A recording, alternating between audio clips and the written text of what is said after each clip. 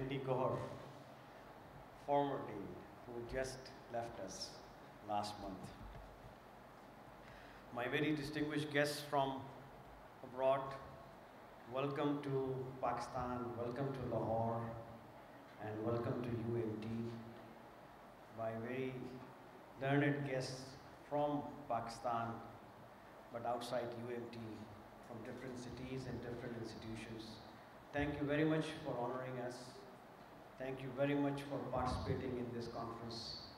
And thank you very much for taking the initiative to enrich the dialogue and discussions here at International Conference on Innovative Computing. Excuse me.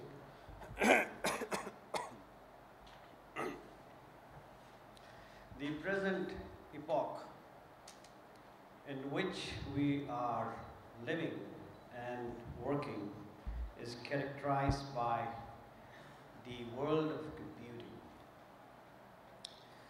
I try to think that what is it that computing does for us in the way we live, the way we work, the way we think, the way we act, and the way we project and plan. So I could not see any domain that could possibly be left out of the reach and influence of computing. So computing is all pervasive. It is everywhere.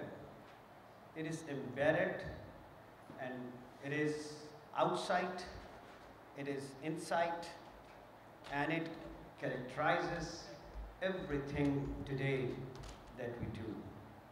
And I felt that it determines what is it that we should be doing.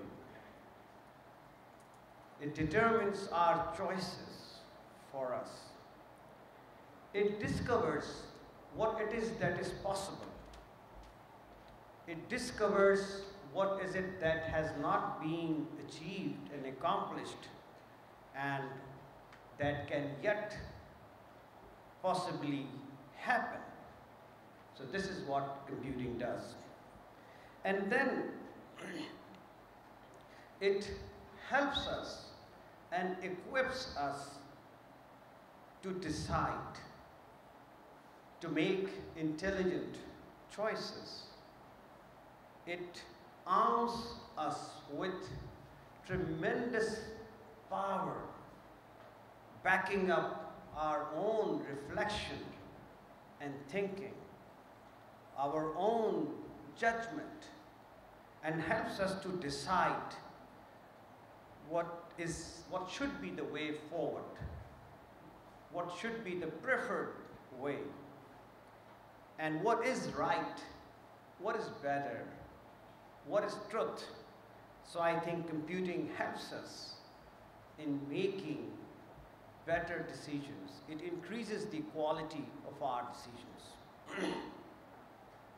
And then computing also delivers. It is integrally responsible for the delivery of outcomes and output that we desire, the products and services that we target. Computing delivers, it helps us. It comes up with what we aim at, and it facilitates our production of output. It facilitates generation of services. And then you go on and you will find that computing also has taken a role to develop our civilization, our culture. It has taken upon itself the responsibility, and it is increasingly factoring in the thresholds of civilizations, which is dependent upon enlightenment, which is dependent upon reasoning, which is dependent upon rationality, which is dependent upon what we create. So computing is also responsible for transition of our age from one age to the next age, from one threshold to the next threshold, from one stage to the other stage. And it is good for the nations, especially who are beset by the problems of poverty, illiteracy, unemployment, who have resources but they are unaware of the resources sitting within their borders, who have got talent but they don't know how to put that talent into fruitful, meaningful, purposeful jobs. So computing is also integral to development. It develops. And then you go on to find that it is also now part of the design process. You have imagination, you have fantasy, but then you need a factory, a design factory, to put that imagination into a realizable thing. And computing helps us generate the range of products that are possible without actually making the models. Before you make the models, before you do pilots, there is this design factory that computing enables you to work with to actually develop and design things. So our capability to design, creative design, our capability to critically evaluate our designs before incurring any cost is also possible because of computing.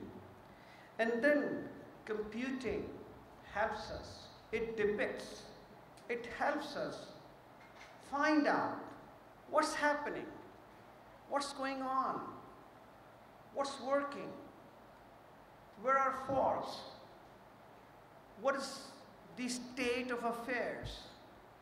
Computing helps us in gathering data from billions of sensors and posts, and it collates it, it interprets it, it infers, and then it leads us to the information that what is it that's going on, because we really want to be immersed in the reality as it is unfolding, as it is taking shape.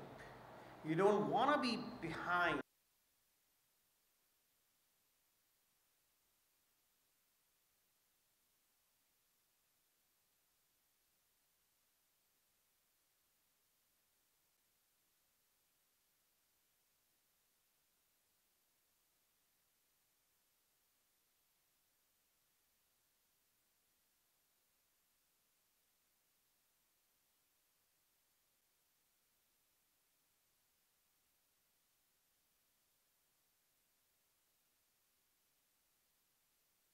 Otherwise, we will produce computing self, and they will be a dead duck behind just one screen and not able to go beyond a keyboard and a screen.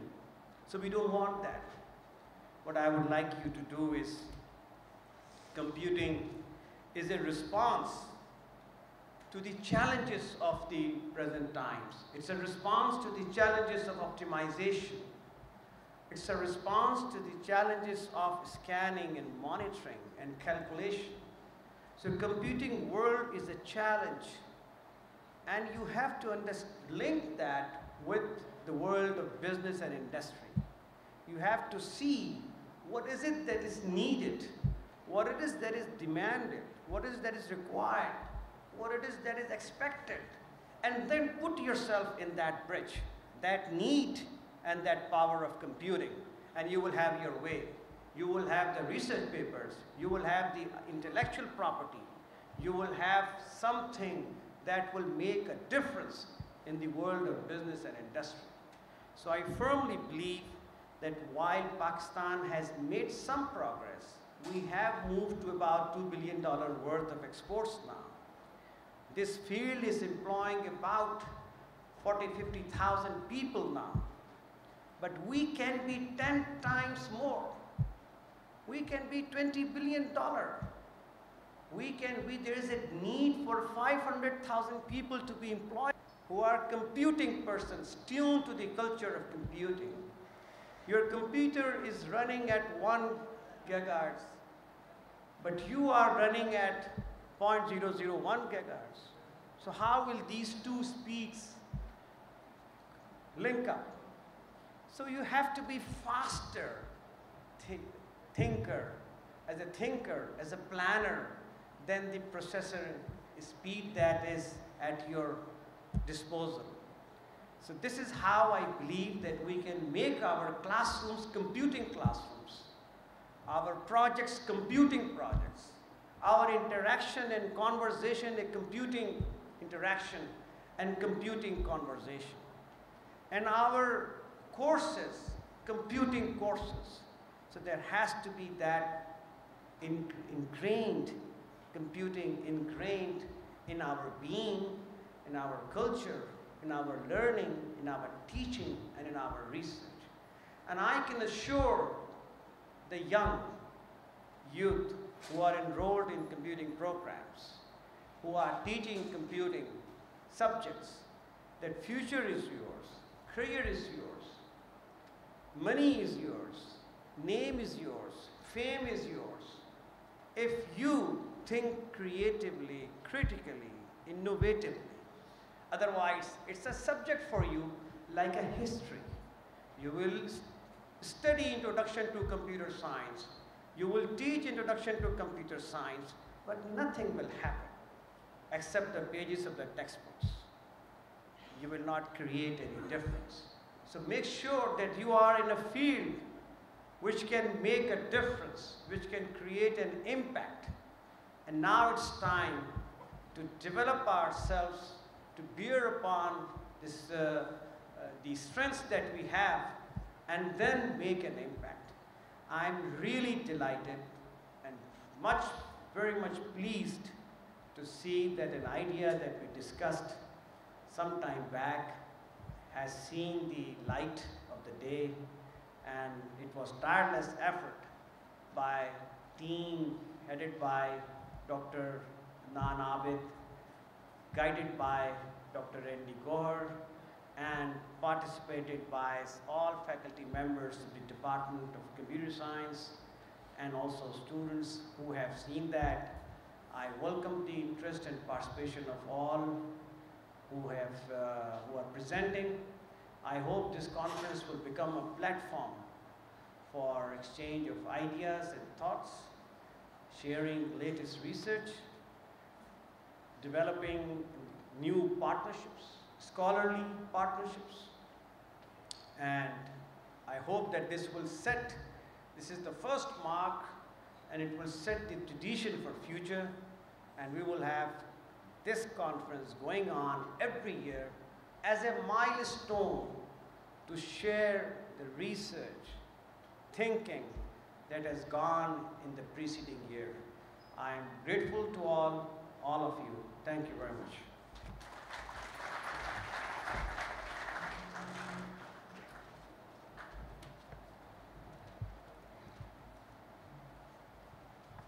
Thank you, sir, for honoring us and our field with such kind words. It really means a lot. Ladies and gentlemen, we have with us Dr. Shahid Saroya as our chief guest today. He is the Director General of Provincial Higher Education Commission, Punjab, and has numerous accomplishments in the fields of library sciences and digital repositories. Sir, can you please honor us with a few words?